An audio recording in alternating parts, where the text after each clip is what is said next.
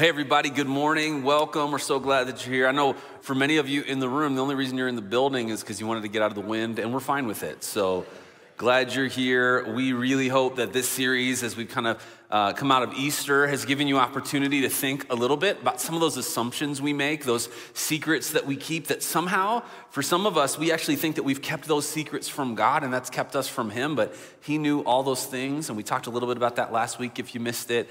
This week, we're gonna talk about some of the secrets, unfortunately, that get pretty well kept inside a church. Like, why would this matter? Why does a community like this fit into our faith? Why is it so important? And so I hope that as we reveal some of those, it's really helpful to you. That if you're somebody that's like I'm not sure, I'm dipping my toe back into faith or church for the first time or for the first time in a long time, that you can find purpose in that. And then for some of you, you've been walking into these doors, you've been sitting in these seats, or you've been joining us online, but you've been a spiritual free agent for a really long time. And God wants something more for you than that. And so we're gonna talk about that together. But before we get started, I'm gonna pray for us. And if you've never been here before or never heard me speak, I pray kneeling. And the reason that I do that is to remind my heart and to remind us as a community how essential it is that we're not doing this in isolation. We're doing this together. We're approaching the throne room of the King together. Would you pray with me?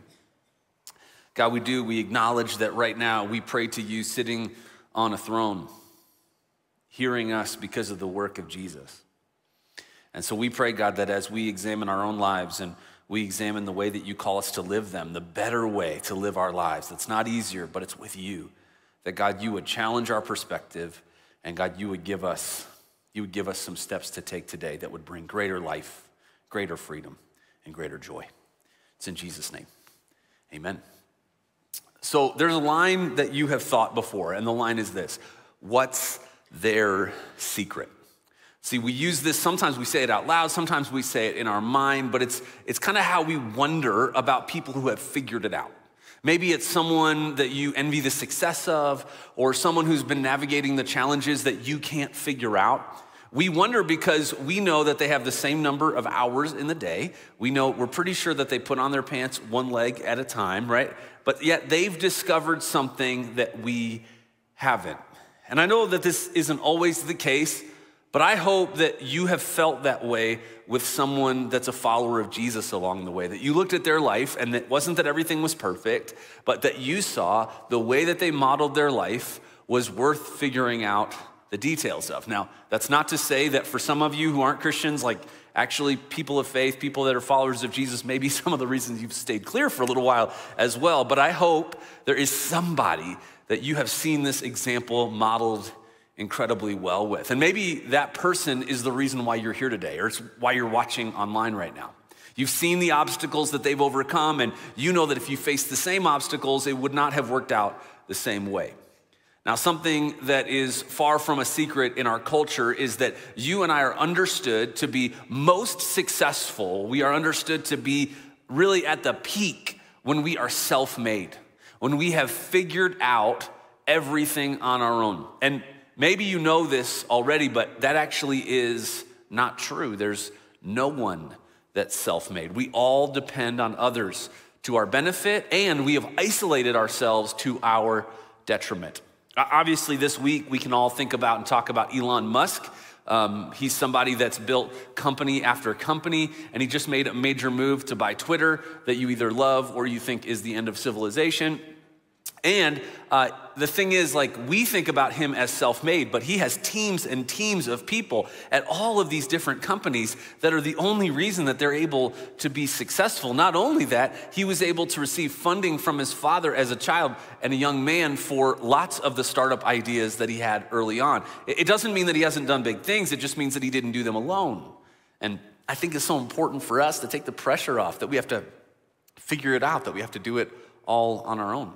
At an individual level, there have been plenty of times when I got in over my head on something on a project, and usually I'm pretty technologically savvy, so if it has to do with technology, I'm like, I can handle this. But if it's mechanical at all, I'm probably gonna break something, and I put in a Nest thermostat, which is like a smart thermostat, and I was like, this connects to Wi-Fi, this is my lane, I got it.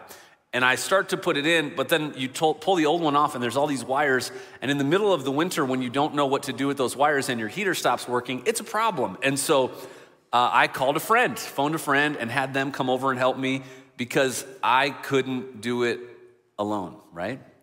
See, I think that for all of us, we can recognize that the DIY approach, the I can do it all by myself approach is everywhere. That's what YouTube is for, right? We have self-checkout lanes everywhere to shave a little bit more time off. We can wander around the Home Depot looking for the next power tool that we can't live without, but we really don't know how to live with either. They all carry different level of risk. We know that when I try to do certain things by myself, it could end badly. But the thing is, we do this with our faith too. And DIY faith is actually uniquely dangerous and damaging to us. Because what we'll see is when we do that, when we live isolated, when we try to do it on our own, especially in our faith, it's that united we grow and divided we go. We go in all the worst directions. We go into all the wrong patterns. There is something so healthy when we function together. So if we can't do this alone, if we aren't designed to, then we have to grow with others. And for some of you, that's hard because you've been burned, you've felt alienated, and I get that, but maybe you've heard this line before. If you want to go fast, go alone. If you want to go far, go together. And it's one of those phrases, right, that's kind of trite, but it's also true. We've been here in Colorado for 6 years. I've been doing ministry for more than 20 years, and I have lived both sides of this statement. Especially in my 20s, it was easy to justify the fast pace of work and the fact that since it seemed like others either couldn't do something well or couldn't do it as fast as I felt like I could, if I wanted it done correctly or quickly, I would just do it myself. And the lesson that stuck with me through my 20s was that if I wanted to do anything, I had to do it myself. And the problem with that is, if you don't know this already, it's pretty exhausting. Now, I can remember early in ministry setting up a wrestling gym in a student space that had 100 chairs, a stage, a sound system, and I didn't even think about asking for help. There were people who wanted to help, who would have been eager to help, but they just assumed that I had what I needed because I hadn't asked. And that's what isolation does to us. Isolation pushes people away from us, and then we get angry and bitter that people are walking away from us when it's actually our behavior that has created that reaction. And the thing is, it's not just exhausting, it is that, it's also unfulfilling. Whatever progress you've made is temporary when it all depends on you and me. When you're having to spin the plates and keep it going, eventually you're gonna stop spinning the plates. And the thing about life is the real fruits, you know this, the real fruits are relationships. They're the kinds of people and connections that outlast the project that you're on. They outlast the grade that you're in. They outlast the season of life that you're experiencing. They're the kinds of things that even when you're done, even when you retire, even when this life for you is over, the legacy that lasts is through relationships. But when we all try to be spiritual free agents, those get missed or messed up along the way. The early church simply didn't have an understanding of someone who was an isolated Christian. The modern idea that somebody might say, well, I'm a Christian, I just don't do church. That would have made no sense to the first century church.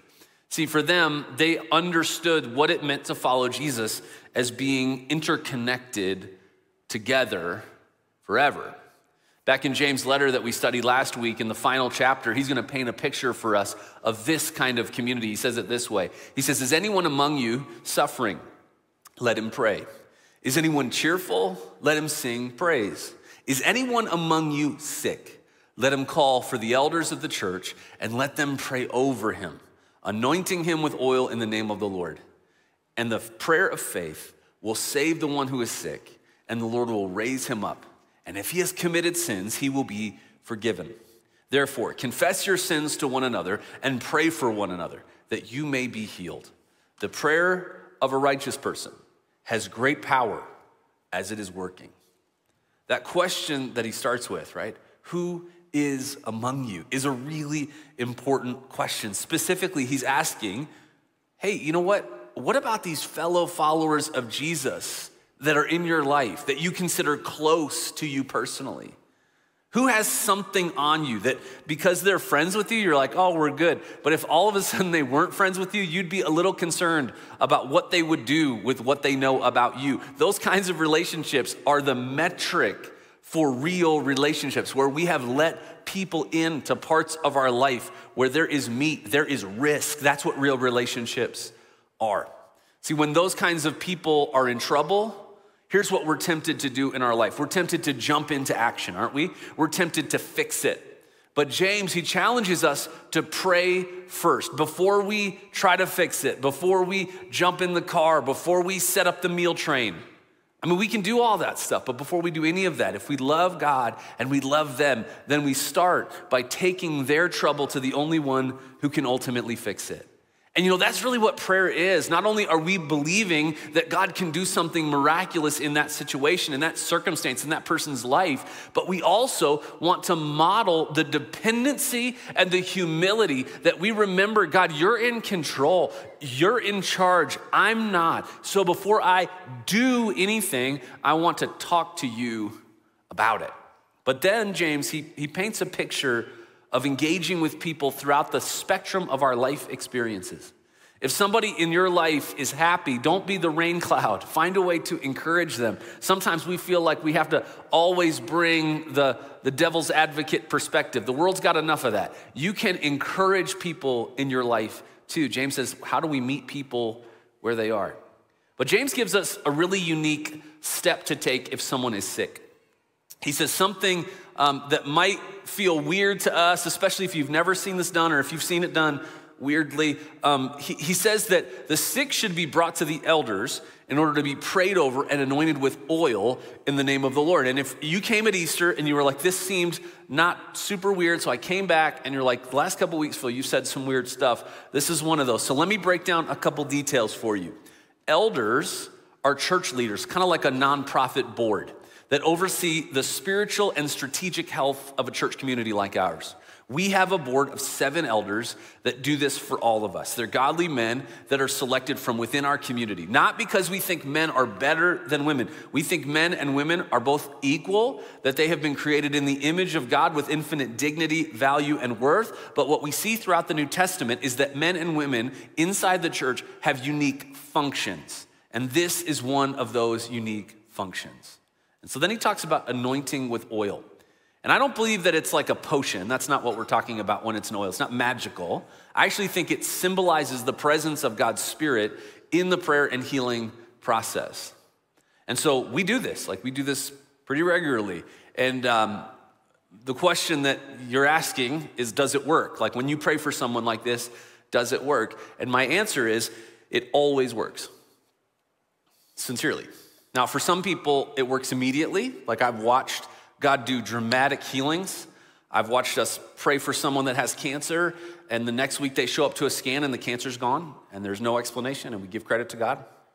I've watched God heal someone eventually, and it involves surgery and treatments and doctors and prayer on top of it, and we celebrate that. We give credit to God for that. And I've watched people whose life ends on this earth with that prayer never answered, but as followers of Jesus, they will be whole and healed in heaven forever. It always works. God will always deliver you and me from the thing that we're praying for. He will always do it, whether it's now, later, or in eternity. And I know that feels kind of like a cop-out, and you're like, okay, yeah, we get it. You're a pastor. For some time, it's gonna happen. But let me put it this way. Every time that Jesus does something in your life, every time you pray for something and the circumstances of your life here get better, it's always temporary. You got, God, I'm sick. I don't feel well. Would you heal me? For now. God, this financial situation, there's more month than money. I need your help. Yeah, for now. But they are all temporary on purpose. That what Jesus did for you and me by dying in our place and coming back from the dead is he's secured eternal healing. He secured eternal relationship with him. And when we pray for something now, it reminds us that we are not in the eternity that we were made for yet. And so this is an important process. I think it's really important. Even if the outcome we're praying for in the moment doesn't happen the way we want or when we want, it's still eventually happens. And I believe that God uses this process to draw us closer to him and to draw us closer to one another. Then he talks about how important confession of sin is to one another for real prayer and care for one another because of how powerful prayer is. And sometimes this gets connected to that sickness idea we just talked about. And there's this idea that someone's physical sickness is always connected to their sinfulness. But see, that was a problem in the first century that Jesus debunked over and over and over again. James is not trying to say every one of your sicknesses is always connected to your personal sin. But this is about how do we function in relationship comprehensively. Sometimes it's celebrating. Sometimes it's praying for one another. Sometimes it's confessing to one another. That we shouldn't just have one-dimensional relationships. That's what James is trying to explain in context. Years ago, our daughter Maisie had a really bad fall, and we had to get her to the hospital really quickly. It was a Saturday night, and we immediately texted our community group to tell them what had happened and asked them to pray for us. And they were sending prayers via text message to me. And by the time we got to the hospital, there was a family on their way to take our oldest from us so that we could be there with her. We didn't ask them to do that, and they weren't asking to do it. That was the level of friendship. They were praying, and then they were helping. And the kind of community that you don't have to ask for things, but they offer things is a huge gift. And what we talked about last week is the best time to develop that community is before you need it. More than that, James is showing the power of having a group of people in our lives with a shared spiritual vision, not only for themselves, but for us too. Do you have that? Like not just people that root for the same sports team as you. Not just people that, they have the same hobbies as you. Not just people that show up to the same Starbucks that you do. Like not just that level, but people that say following Jesus is central to my life and you following Jesus is central to your life. How do we do that together? That's so incredibly important. And I know that for some of you, you're just kind of dipping your toes back in the water of church and faith. And for some of you, you have been using church like a spectator sport for years. And you just haven't really ever gotten engaged. Maybe because you got burned, or you got burned out, you got frustrated. But we actually have an environment specifically made for you. We call it 3-2-1 Launch, and it's just about ready to get started. If you want more information or you want to sign up, you can go to ehills.org/weekend and click on it and sign up for it. But it's a short-term group that will give you a taste of this, that will give you an opportunity to sample community that could make a huge difference in your life. So if you've never known where to start and you're like, what do I do next? Maybe try this. Because united we grow and divided we go. You will eventually spin out. You will eventually watch your faith deteriorate if you try to be a spiritual free agent. You can't do this alone. None of us can. Growing with others is essential to our faith. But it's not enough to just do life with people. We have to have a target, like an actual direction that we are pulling one another towards. And that direction is to grow in faith. To grow in faith. Not only do we want to grow together, not only do we want to have relationships together, we want to make sure that those relationships have a target. They have a North Star of what it means for our faith to grow over time. Who do you have in your life that you really believe in? Like that you can count on. Maybe it's someone at work for you that you can count on them. Maybe it's somebody in your family that you're like, oh, they got it, it's going to be great. Maybe it's a classmate or a teammate at school that they're gonna make sure that that's covered. It's like the group project that you get assigned and that person's in your group and you're like, oh, phew, I don't have to do anything. Who is that person for you? It makes a huge difference, doesn't it? Over the course of COVID on our staff, I've watched lots of team members on our staff have to step up and care in ways that are above and beyond, way beyond their job description. And probably the person on our staff team who has had to do this with the most difficulty and the least visibility is Ben Ramsey, our care pastor. He has done more funerals, more hospital visits, more counseling sessions than probably ever before. And here's what I love about Ben. In addition to his huge biceps, which are like concerningly large. Can we admit that together? If you don't know who I'm talking about, go look him up on the website. Like is that swelling? What's happening? Anyway, the thing that I love about Ben is that his attitude is genuinely loving for all of us. He really does care about us, and he wants to help. And so what I know is when I ask Ben for help on something, it might take a minute because he's got a lot going on, but I know that he's got it. I know that he cares. I know that he's gonna take care of it. And that changes the way that I relate to him, changes the way that I trust and depend on him. And here's what's funny. Even though I have someone like that in my life, even though hopefully you have somebody like that in your life, it doesn't always translate to the way that I think about God as it should. See, God is always there. He always shows up. He's always faithful. But how often do I assume that I have to go back and set up the wrestling gym by myself again? See, James points out the problem by sharing a really unique story in this passage. He says this, he says, Elijah was a man with a nature like ours, and he prayed fervently that it might not rain. And for 3 years and 6 months, it did not rain on the earth. Then he prayed again, and the heaven gave rain, and the earth bore its fruit. Now, if you don't know the name Elijah, or you've been kind of following us the last couple weeks, this is a unique moment because James is actually stepping from the 1st century AD in the New Testament back into the Hebrew scriptures, specifically 1 Kings in what we call our Old Testament. And he's talking about a specific prophet. In the Old Testament, prophets, they tried to get the attention of God's people Israel on behalf of God to either keep them obedient or way more often challenge them to turn from the errors that they were living and choose to follow God again.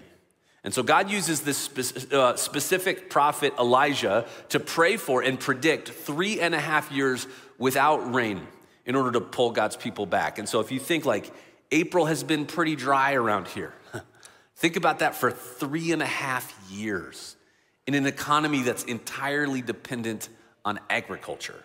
That's the situation that Elijah was in the middle of. See, God, he protected and he provided for Elijah during the drought, but it was all for this bigger purpose of bringing Israel back into obedience and relationship with God. Prophets, they often had to say very difficult things to cultures that did not want to hear them. They did not want to believe them. And they delivered the message of God for their judgment, making them very unpopular throughout their ministry. They were in a context where people knew better, but they weren't living better. Does that sound familiar? At one point in Jesus' earthly ministry, his followers were amazed that he could, in a moment, make a fig tree wither. And Jesus, like he would often do, he uses this as a teachable moment. He says this to his disciples. He says, "Truly I say to you, if you have faith and do not doubt, you will not only do what has been done to the fig tree, but even if you say to this mountain, be taken up and thrown into the sea, it will happen. And whatever you ask in prayer, you will receive if you have faith." We trust people in our lives, but what if we trusted the God of our lives like this? Now, Jesus wasn't saying that we have a blank check with prayer, that if you just say some magic words, God will just do whatever you want, whenever you want. That, unfortunately, has been the way this passage gets ripped out of context and used. Always, always, always, what we pray has to be in submission to God's will and plan. He will never answer a prayer that's counter to his will. So our goal is to know his will more and more and pray towards it. And when we do, we pray to a God with this kind of power. Not only that, when we take these verses in their context, what Jesus is saying is that this kind of faith, this kind of belief, and this kind of power takes place in the context of community, not by ourselves. When's the last time that you prayed for a miracle? Like something that couldn't happen without God's intervention. I know that for some of you, this is like probably a little uncomfortable because you're just sort of thinking about getting back into church world and you're like, I'm not sure I'm ready for this. But I would challenge you, this is probably something you're more ready for than you think. So here's what I would encourage you to think about. I think for most of us in the West, what we have a tendency to do is we narrow our prayers down to the possible. We think this is the plan, here are my circumstances, here's the doctors that are available, here's the treatments that are available, here are the finances that I know that are coming in, here's the past with this relationship. And once we know what's possible and we know kind of our plan about how to solve for it, we say, God, most of our prayers are like this: God, would you use the thing that I planned without talking to you about it to deliver me from the circumstances that I would have never been in if I'd walked in obedience with you? Right? Like that feels a little too on the nose, but that's how we often pray. But like, what if we prayed for the impossible? What if we confessed, God, I'm in this situation because they made a mistake, or I made a mistake, or I made a bunch of mistakes, or God, I'm in this situation because I never saw it coming and I wasn't ready for it. God, I couldn't have done anything to prepare for this. What would it look like to pray for that family member to turn to Jesus for the first time, or to turn back for the first time in a long time, that family member that has only ever had angry conversations with you? What would it look like for your marriage to grow warm with love again, even with a spouse who doesn't follow Jesus? What would it look like for that crisis that you're avoiding dealing with to be worked on by God before you were even having the conversation? Like, God can work in that person's heart and in the circumstances of both of you right now. Would you ask him to do that? See, the God of miracles can do all of that if you'll believe it, if you'll pray for it. As a matter of fact, I'm gonna give you a minute right now to do just that. Think of what hurts the most, what feels the most impossible, and pray. Maybe it's with somebody that you came with, you'll pray with them. Maybe you'll just pray by yourself right now, that's okay. But don't pray prayers that let God off the hook. Pray like he can and will show up in ways and in circumstances that are beyond your imagination. And pray in a way like you're gonna keep praying for it until something changes. And pray in a way that you trust God even when he hasn't answered the prayer yet. Because the purpose of prayer is not just for the temporary fulfillment of what you're praying for. It's connecting you to the ultimate reality of heaven. It's connecting you to the fact that this world and this life is not everything. And so we can pray that heaven would enter earth and enter that circumstance and situation and deliver us from it. Maybe you will do it now, maybe he'll do it later, maybe he'll do it in heaven. But this prayer lets you connect to God in that moment. Take a moment and pray.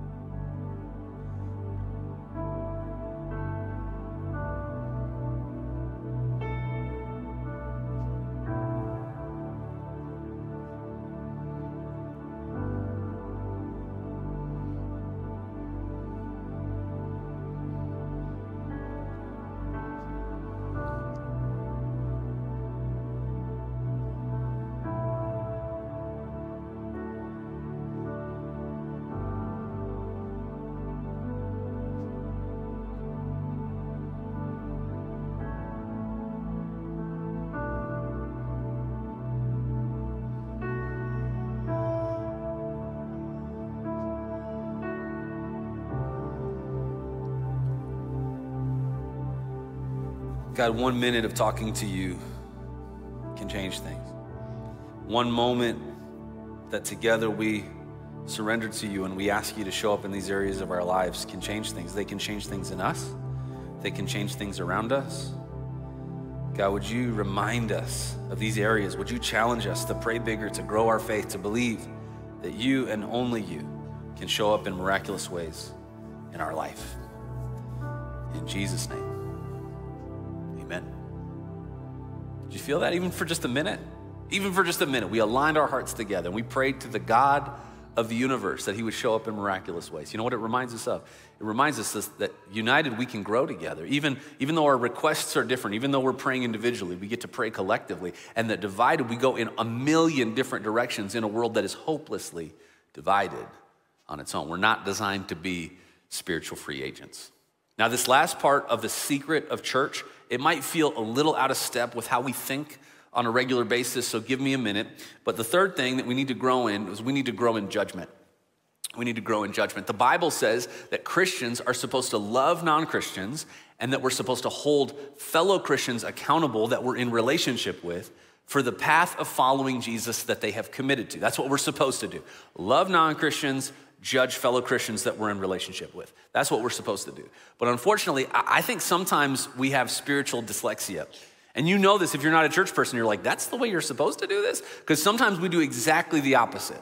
Sometimes in Christian circles, we're like, well, I don't want to judge them. I don't know what's going on in their life. And with the non-Christian who hasn't even said, I'm going to follow Jesus and isn't trying to do it, we are judging their face off and they don't even know about it, right? We have to flip that paradigm. It doesn't mean that you and I don't apply any judgment. It's that we're supposed to apply it to the right people and in the right way.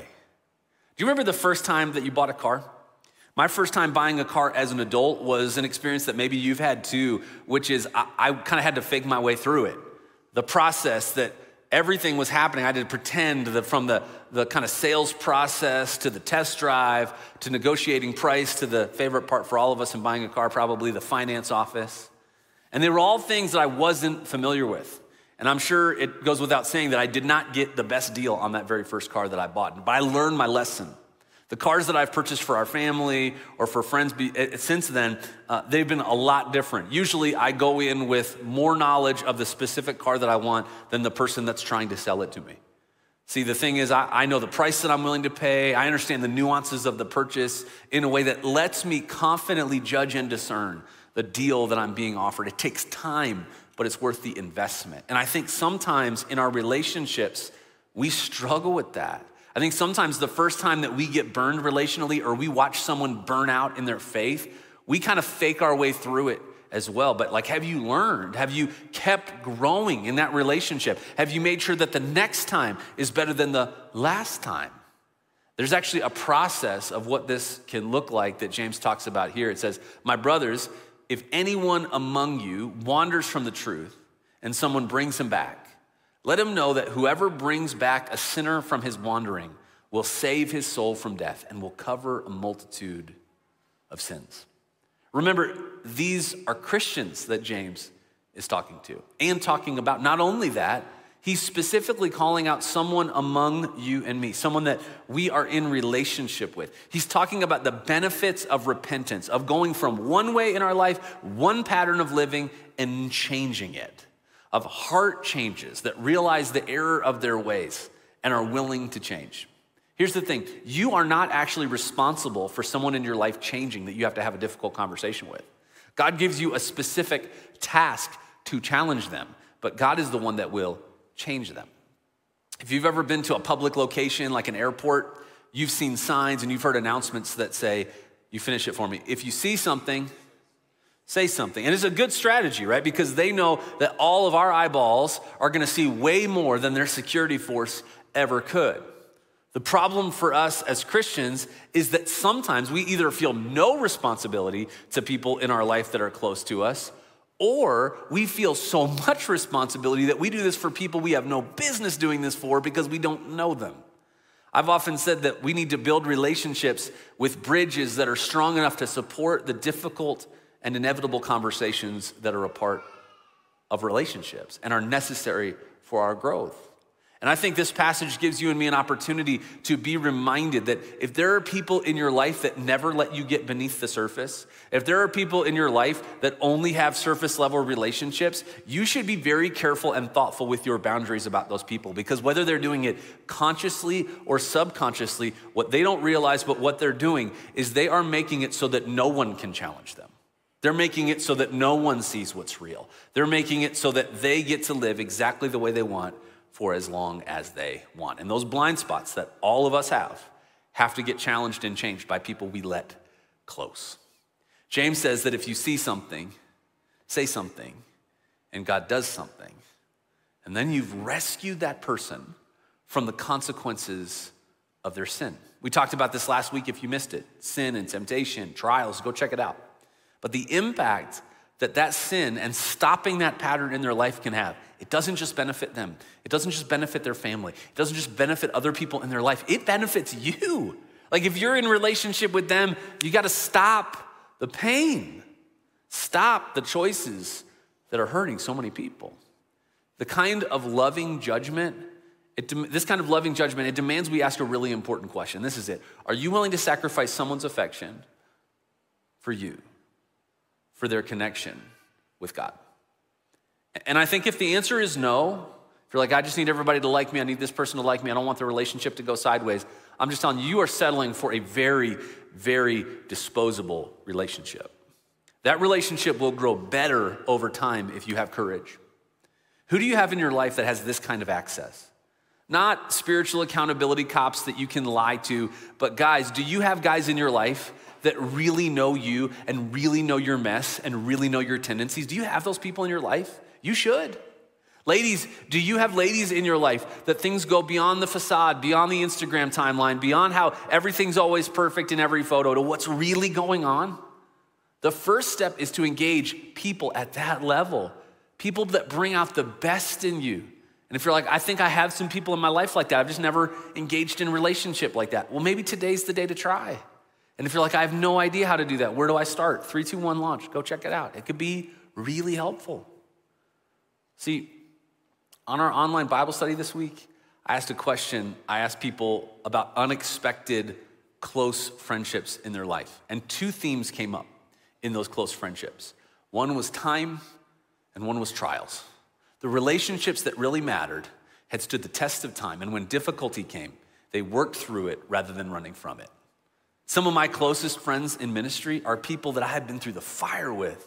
People that I had to admit mistakes to, that admitted mistakes to me, that we had to work through challenging situations. They're the kinds of relationships where growth and unity, they aren't just buzzwords, they actually matter, they cost us something. See, easy relationships, they're temporary, they're disposable. Relationships that face trials and come out on the other side, they have durability that really makes a difference. They're the kind of relationships that you can pick up the phone months later and pick up right where you left off with someone. But it's more than comfort and convenience. We have to let our secrets out so that there's space for grace to come into those relationships too. Here's the thing, in 2022, this is a concept that gets lost on a lot of us. Disagreement is unavoidable. We will all disagree in relationships. We will all disagree. Disagreement is unavoidable, but division is a choice. You get to decide whether you work through your disagreements and maintain and actually enhance a relationship, or if your disagreement will always become division, as our culture is constantly challenging us to do. See, for us, we can let our relationships, they can stand the test of time. They can stand the test of trials. Jesus actually prays that they would. Jesus, in a prayer called the high priestly prayer, he's praying to God the Father, and he says this. He says, I am no longer in the world, but they are in the world, and I'm coming to you. Holy Father, keep them in your name, which you have given me, that they may be one, even as we are one. Disagreement, unavoidable. Division, that's a choice, and so is unity. Jesus prayed that we would have it. These past couple weeks have been an attempt to reveal your secrets aren't too big for God, and the secrets of God and the help that he has for you, they don't have to be secrets anymore. And even if church has seemed unnecessarily divisive for you in the past, I hope you sense that we want to be a community that places Jesus above everything and lets him work it out. See, there's this amazing power that unity has that lets us grow. And there's this amazing path that God has for you in it. Can I pray for you? God, I lift up each person in this room, everyone that's watching online. God, I know it's hard. It's really difficult in the midst of so much pain and so much loss and so much disappointment, oftentimes in people, for us to get back up on the saddle, for us to try again. But God, I pray that you would give us the courage to do it. That God, by your hand, you would design the person and the people that could exist in community with us, that call us to greater and greater connection to you. Thank you that you never give up on us, God. Thank you that you show up even when we don't. And I pray that right now, God, we would be reminded that we are not spiritual free agents, that we need one another. Help us to lean into that now. It's in Jesus' name. Amen.